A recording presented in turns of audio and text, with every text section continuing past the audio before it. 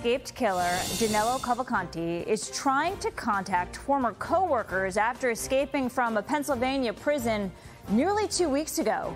He was spotted right here in that hoodie and the baseball cap on Ring doorbell footage after reportedly showing up at an old coworker's home. Police say he tried another coworker before the neighbors called the cops. We're also learning the suspect's sister has been arrested by ICE and is now facing deportation. Police believe Cavalcante is still in Pennsylvania after he was spotted this weekend more than 20 miles from the search area with a new look and, yes, a stolen transit van that he stole from a dairy.